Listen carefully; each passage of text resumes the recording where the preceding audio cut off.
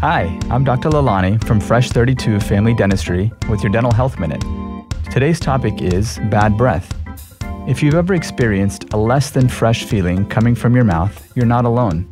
Over 50% of people experience bad breath, also referred to as halitosis, at some point in their lives.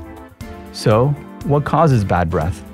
There are a number of issues that can lead to bad breath, including bacteria, dry mouth, gum disease, food, tobacco use, medications, and medical issues. Here are a few tips to keep in mind to avoid bad breath. Brush 2 times a day for 2 minutes, floss once a day, and brush your tongue, especially before bedtime. Use mouthwash after meals. Quit smoking. Keep your dentures or partials clean. You can avoid dry mouth by staying hydrated or chewing on sugar-free gum, and visit your dentist regularly to address any concerns you may have. Bad breath doesn't have to be a regular part of your life.